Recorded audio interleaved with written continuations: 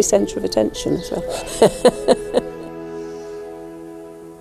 And a very happy 105th birthday tomorrow, Dolly, won't you? Have a lovely day and enjoy a large glass of sherry if I were you. Go on.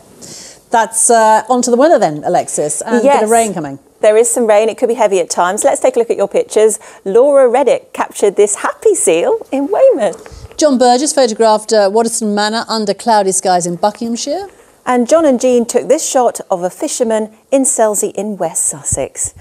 Through the course of today, we've had a good deal of cloud. There have been some outbreaks of rain, which have been heavy from time to time, and some drier periods as well. Now, today we've had this area of low pressure. Tomorrow it sinks its way southwards, but then it makes a return come Friday. We do have various weather fronts tomorrow, but this area of rain we're keeping a close eye on because it could be quite heavy, persistent, torrential in a few places, and embedded in that will be a number of thunderstorms moving northwards during Friday daytime. So today we've had a good deal of cloud. This Weather Watcher picture was captured in Portsmouth earlier on today. We'll have similar scenes to start the day tomorrow, but it should start to brighten up in many places. So possibly more in the way of sunshine tomorrow than today.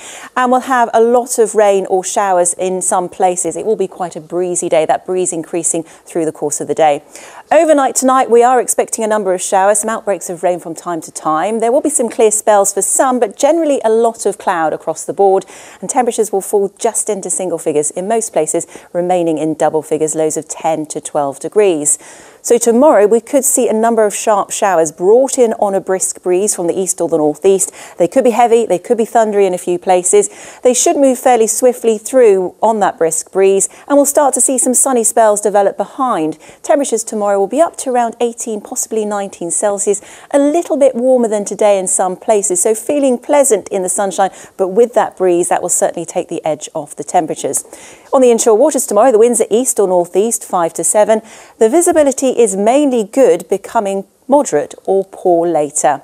So further thunderstorms are possible tomorrow night. They should gradually ease during the early hours of Thursday, Friday morning in fact.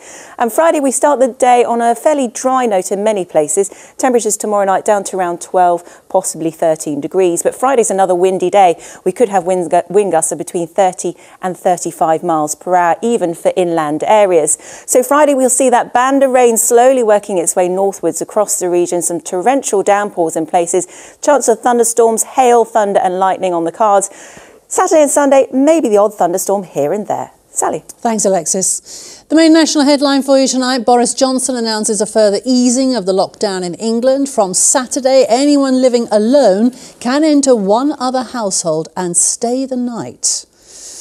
Tomorrow night we'll be in Wiltshire. I'll be live from Stonehenge on a special programme on tourism as we look at how the industry has coped in this pandemic. Join me tomorrow night at 6:30 if you possibly can.